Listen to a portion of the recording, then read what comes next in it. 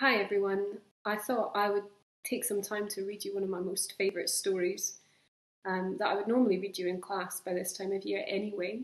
It's by a children's author called Nicholas Allan, and it's about one of my most favourite artists, and that's Pablo Picasso.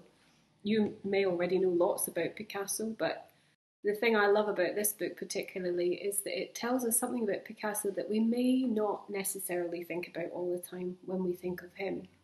We might think of lots of grand paintings. We might think of lots of expensive auctions in which his work sells for millions and millions of pounds. But to me, I think maybe this story is much more about Picasso than any money could ever be.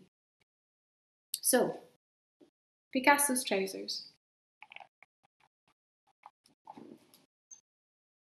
Picasso was an artist. When he was young, he wanted to go to Paris to paint. No, no, no, Picasso, said his dad. But Picasso said, yes. When he got to Paris, he painted many pictures. He liked blue, so he decided to paint pictures all blue. You can't paint all blue pictures, they said. No, no, no, Picasso. But Picasso said, yes. And actually, he didn't just paint in blue, but he painted in pink too. Picasso was very good at faces. He liked painting faces from the front and from the side, so he decided to paint a face from the front and the side all at the same time. You can't paint a face from the front and the side all at the same time, they said. No, no, no, Picasso, but Picasso said front, side, front and side, yes. Soon, Picasso left Paris and went to the south of France, where the colours were beautiful. Picasso liked to make art out of anything, so he thought he'd make some art out of bike bits.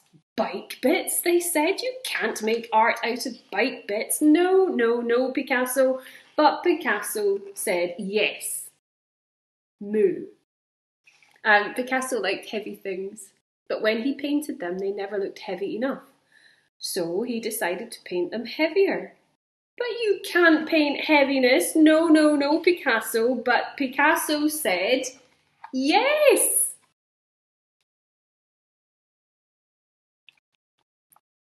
Picasso became the fastest painter in the West. You can't draw in 30 seconds, they said. No, no, no. Yes, said Picasso. Picasso soon became the greatest painter in the world. And he wanted to be the best dressed painter in the world. So he decided to buy some new trousers to match his stripy shirt.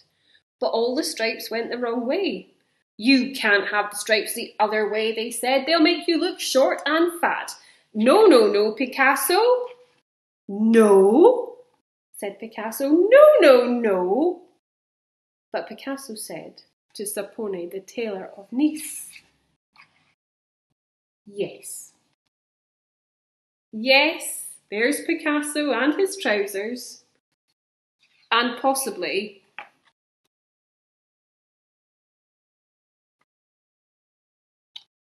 yes. And there he is in his studio. It says at the end, a little bit of fact stuff in case you're interested. Pablo Picasso was born in Spain in 1881. His dad was an artist, but little Pablo could paint better than him when he was only 14. His dad must have been a bit annoyed. Picasso moved to Paris in 1904, where all the best artists were. He was poor and hungry, so he painted people who were poor and hungry. And this was called his blue period, because he painted the pictures with blue paint. And he started to sell the paintings, so he wasn't hungry anymore. By 1905, he was into his rose period paintings, and that's where he used paint that was pink, which were of acrobats and dancers, so things were looking up. One day in 1907, he painted a really big picture. His friends thought it was rubbish. The picture was called Les Demoiselles d'Avignon and became the most important painting in the whole world. It was the beginning of Cubism. After this picture, Picasso, with his pal Braque, another painter, started doing Cubist paintings. The paintings showed people and objects, like mandolins and bowls of fruit, from all different sides. It was as if Picasso and Braque walked round the object they were painting and put it all together in one picture. The two artists painted hundreds of Cubist pictures. Picasso then developed other styles, including neoclassicism, where he showed heaviness in pictures by making things look as if they weighed a ton. And then he began making sculpture out of rubbish. In 1943, he made a bull's head out of a bicycle saddle and handlebars.